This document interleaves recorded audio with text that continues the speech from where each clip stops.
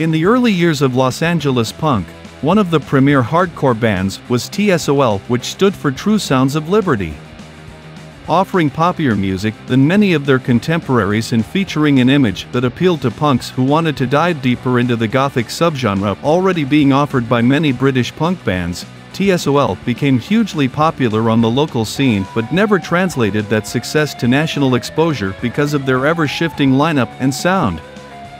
Formed in 1978 by four pasty-faced youths with a passion for the emerging hardcore scene, TSOL was originally based in Huntington Beach, California, featuring the lineup of vocalist Jack Grisham, guitarist Ron Emory, bassist Mike Roche, and drummer Todd Barnes. The band burst onto the local club scene with an image that included white face paint and dark, energetic anthems about alienation and troubled youth.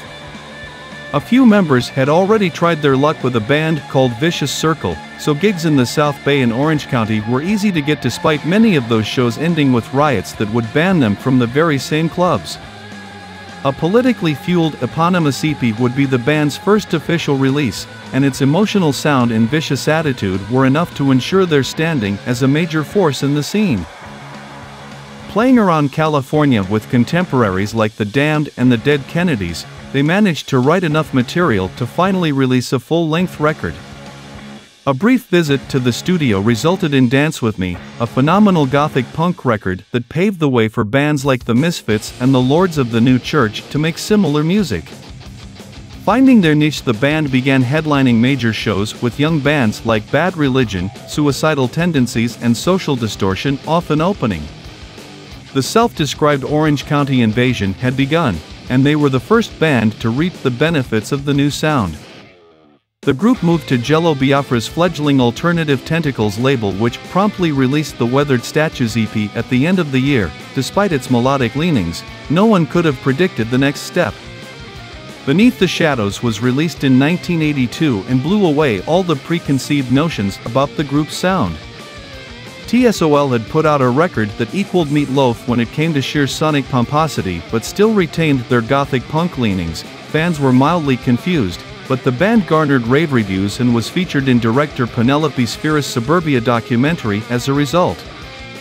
But internal troubles were brewing, and their ever-growing popularity was tempered by the loss of both Grisham and Barnes. Pausing only briefly, TSOL trudged on with new singer Joe Wood and drummer Mitch Dean. The Dead Kennedys lent the band their van to tour with, and they began traveling around the US with their new members. Finding that their new material reflected the growth of the British goth genre they had admired, 1984's Change Today came out on Enigma Records with a different flair than past efforts. The guitars were gloomier and more focused, while Wood's melodramatic croon sharpened the whole affair into a unique LA goth sound. Becoming quite big in Southern California, their increased exposure began to influence the tone of the band. By the time of 1980's Excess Revenge, a general poppiness began to creep into their sound that was more in keeping with the hard rock scene that was growing around them. Still excellent tracks such as Nothing For You still displayed an edgy obsession with dark sounds and moods, but 1987's Hit and Run was a sudden departure for the group, seeing them adopt a persona that was in tune with bands such as Poison and Faster Pussycat. This was not only evident in the forced and awkward pictures adorning the album, but more unfortunately in their sound as well.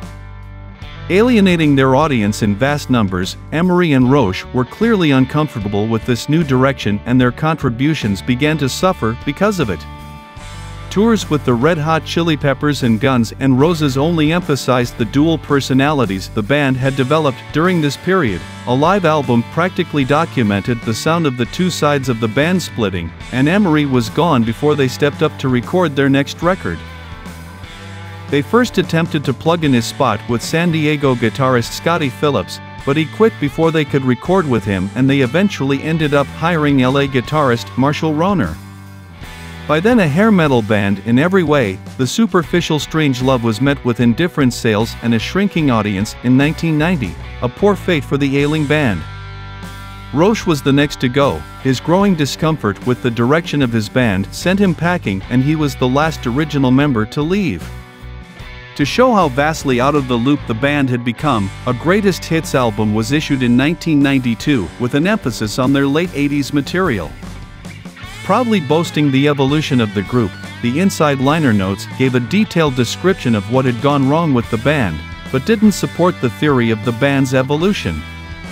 The resurgence of underground music into the mainstream would have made a collection of their early 80s material a more sensible way to promote the band, but the lack of original members clouded any insight TSOL had into their own history.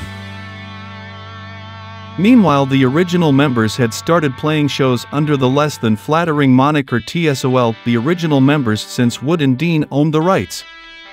They released a solid live album under this name, but stopped playing together soon after. Drugs kept them from maintaining any sort of regular music gigs, while the new version of TSOL was dropped from their label and relegated to performing clubs. By 1996, TSOL fan Slayer did the band an enormous favor and covered a few early songs for an all-covers album, as the original members began to sober up, and they realized that they still had a passion for their music and there was still an audience for their brand of hardcore.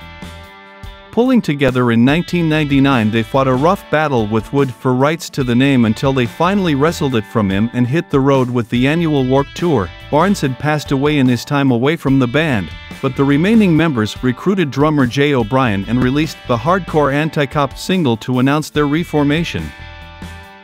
Nitro Records reissued the albums featuring the original lineup, and by 2001 Disappear marked the first full-length album with Grisham behind the microphone in almost 20 years.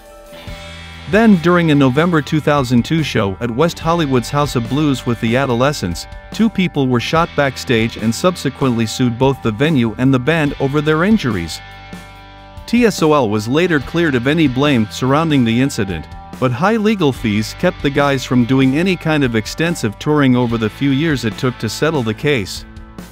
They did, however, use the time to record what would become their final record, September 2003's Divided We Stand. After two final shows at Long Beach's The Vault in the fall of 2006, TSOL officially called it quits. The band's retirement proved to be short-lived, and by the end of 2008, they were back in the studio laying down tracks for a new album. The resulting Life, Liberty and the Pursuit of Free downloads, released to coincide with their 30th anniversary, arrived in 2009. The band spent the next few years working on various non-TSOL projects, but returned in 2013 to release a 7 EP for Record Store Day. In early 2017, the band issued their 11th studio long player, The Trigger Complex, via Rise Records.